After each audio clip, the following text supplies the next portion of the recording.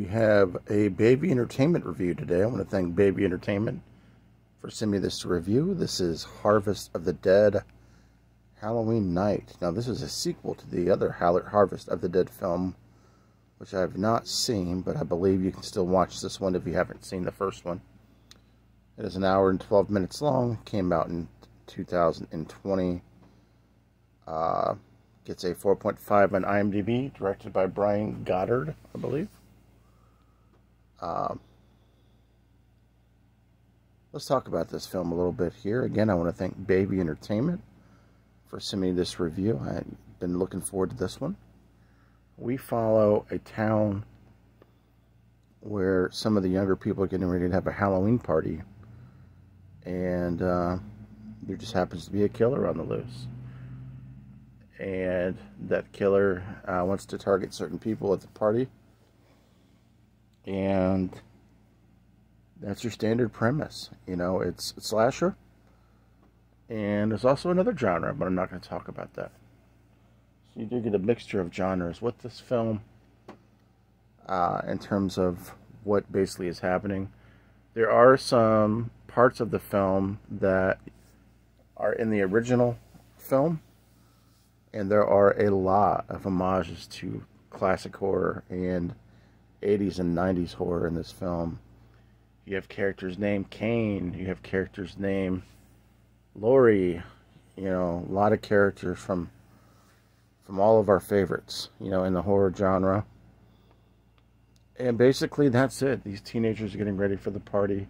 Although they all don't really look like teenagers. I mean, you have people that are grown adults. I guess they were using them as teenagers in the film.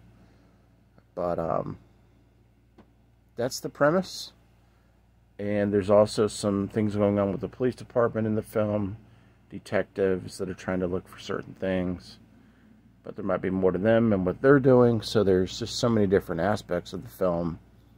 We'll have to watch it and check it. I feel like I've already given away too much. But let me talk about the actual film itself. The budget was $1,000 UK, which is basically about $1,400 US. They had a lot of props in the film, a lot of practical effects. With what they were able to do with the practical effects, it was pretty impressive. Some stuff you could tell they probably didn't have enough money to do certain budgets. They had budget constraints, things like that for certain things that they... But with what they did have, they did pretty well. I mean, this is a Halloween-based film. So you're going to see a lot of Halloween decorations. You're going to see a lot of stuff that I really enjoy. People dressed up for Halloween. A party on Halloween night. There's a lot of tatas in this film. If you are a boob man, this film is for you for sure. The camera angles are really good too. Like, this was not a low-budget camera shot, which is surprising considering the budget.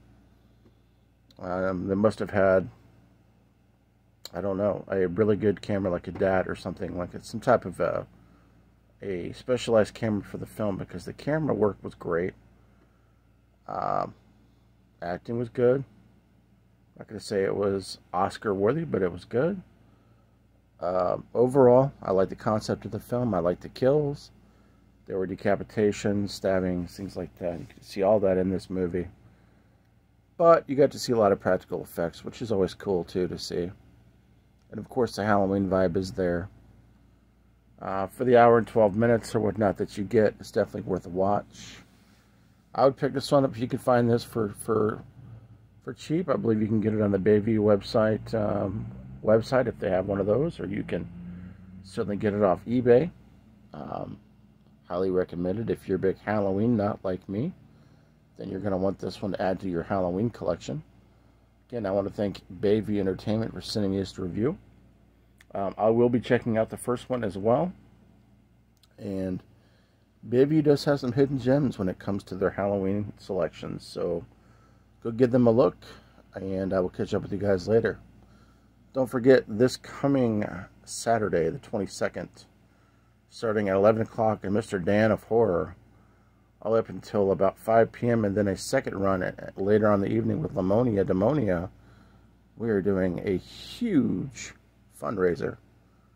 Check out the details for this weekend, and I will catch up with you later. Catching the flip. Peace.